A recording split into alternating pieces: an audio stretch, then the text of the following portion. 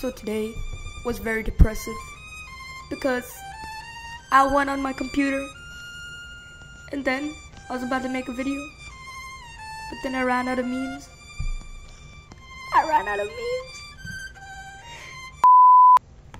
Hello everybody. Now I know that fireworks are not in Pocket Edition, but guess what? I found a way to manipulate fireworks for Pocket Edition.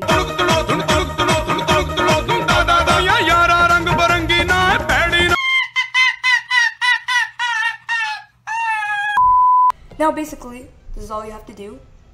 Make the dispenser face up and just build a structure like this. And the gray wool isn't really necessary, but all you want to get is some tipped arrows and place them inside the dispenser. Now, like a magic, basically all you have to do is switch this lever, and as you can see, there we go. Looks exactly like Minecraft fireworks.